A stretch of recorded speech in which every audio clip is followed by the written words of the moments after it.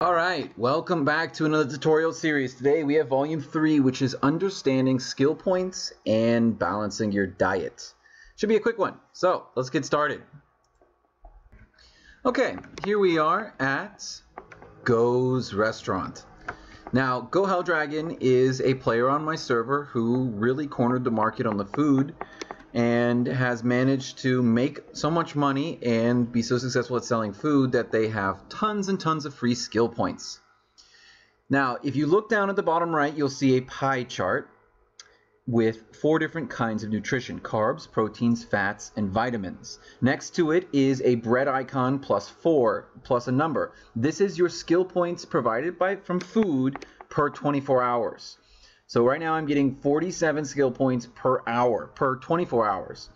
Below that is a button for the skills, and below that again is your housing skill bonus, which we will talk about in a different video. But if you want more skill points, eating good quality food and getting a nice house with lots of furniture is a surefire way of getting more skill points. Now, in the beginning of the game, you shouldn't worry about all of these different kinds of foods. You should be looking for charred items like charred beets, charred camas bulbs, tomatoes, and corn, which you make from the campfire, charred beans for protein.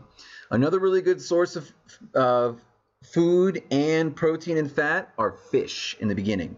But you need higher quality food to get more skill points. You can easily get around 60 skill points about midway through the game if you have a chef who can make lots of good quality stuff. This leads players to think that, oh, we have to get more and more chefs and more farmers, and by mid-game, well, there's usually a big problem with servers where every single person is either a farmer or a chef or dabbling in one of the two.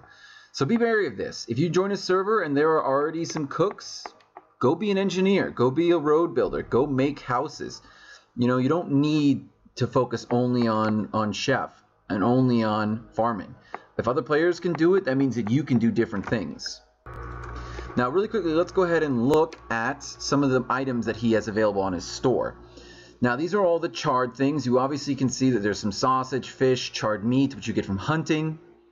Going down, you get more complicated things like roasts, and then eventually salads and soups. This is stock. Stock is good for single individual nutrient values. Really complicated mixes, and the food gets more and more complicated. And eventually you get into baking and really advanced things. But until then,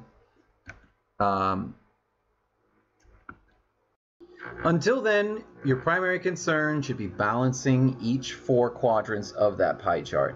If you do that, then you will easily be able to have a higher skill point, get more things done, and successfully play the game.